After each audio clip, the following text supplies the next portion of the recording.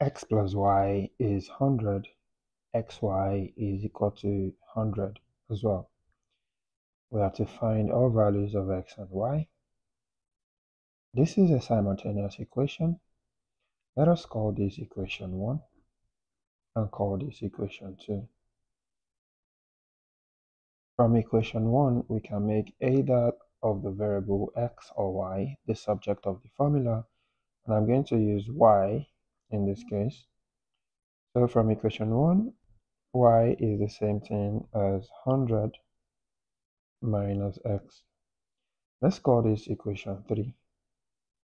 We're going to refer back to this in a very short while. So y is 100 minus x. I'm going to go into equation 2 and substitute for y, which is 100 minus x, meaning x into 100 minus x is equal to 100. I'm going to expand this bracket. This is 100x minus x squared is equal to 100. I can bring this 100 to the left hand side to give me 100x minus x squared minus 100 is equal to 0. Now let us arrange this in descending power of x. I'm going to have negative x squared plus 100x minus 100 is equal to 0. Notice that the highest power of x here has a negative coefficient. For that reason, we can divide through or multiply through by negative 1.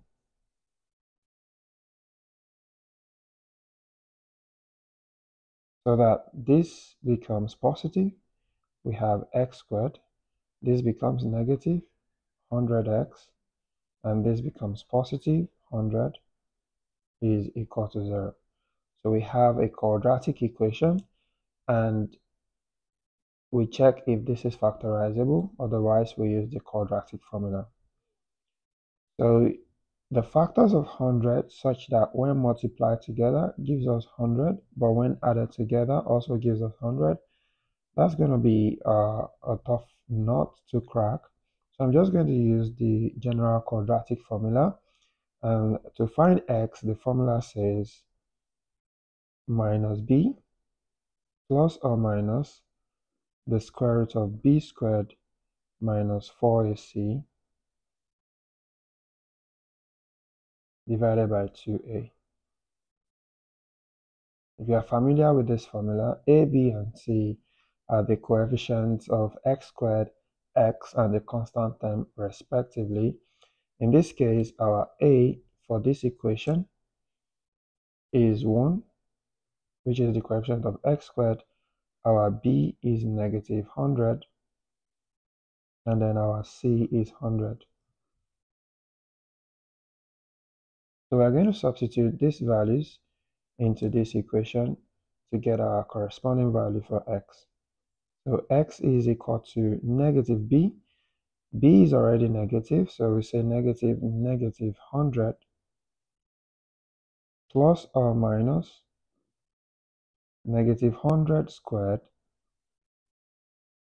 minus 4 times 1 times c, which is 100 as well. The square root of all of that, then divided by 2 times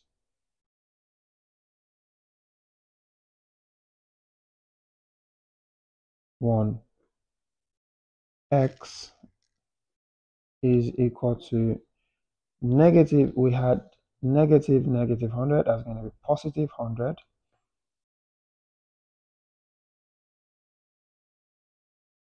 Plus or minus the square root of, we have 100 squared, that's going to be 100, then negative 4 times 100 is simply 400. Then divided by 2a. 2a is 2 times 1, which is 2. So x is equal to 100 plus or minus.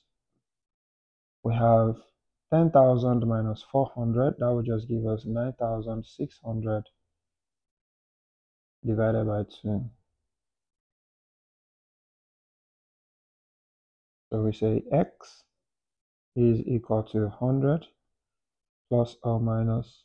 We can separate 9,600 into 96 times 100 divided by 2. We can also do a quick division of 96.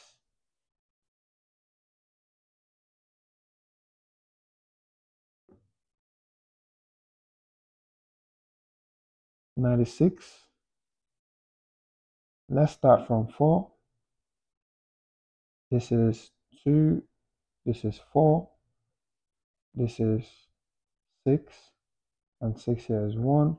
So we have 4 squared times 6.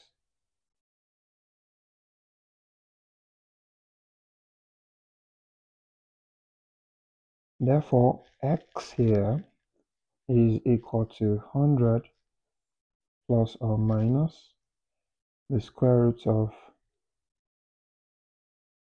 4 squared times 6 times 100 divided by 2.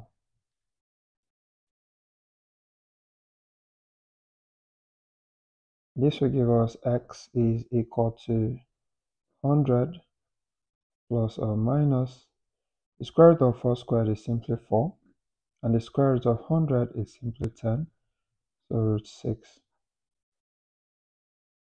over 2.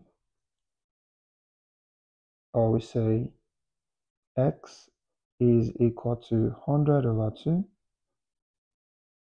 plus or minus 40 root 6 over 2.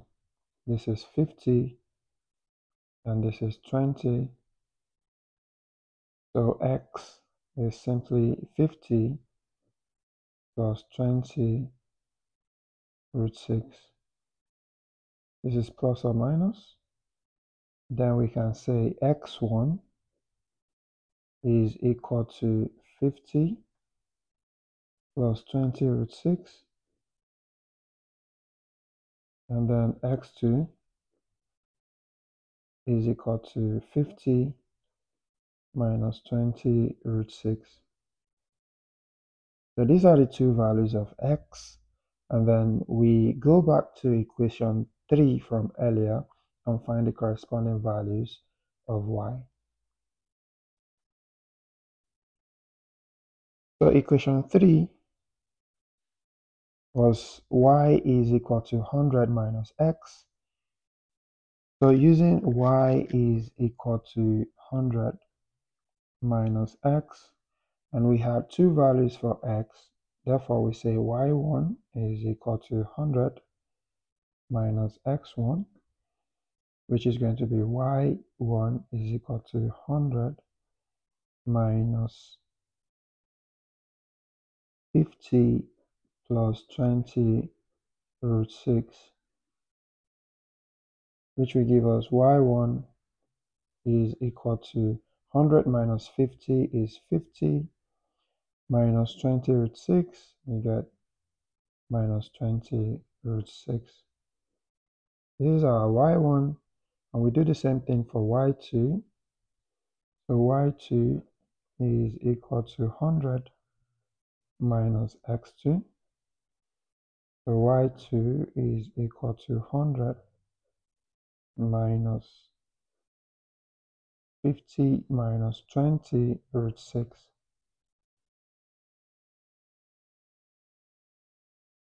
So y2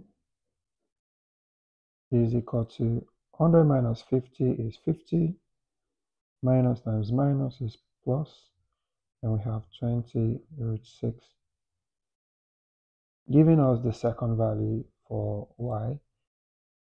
So we can say x1, y1 is equal to 50 plus 20 root 6, comma,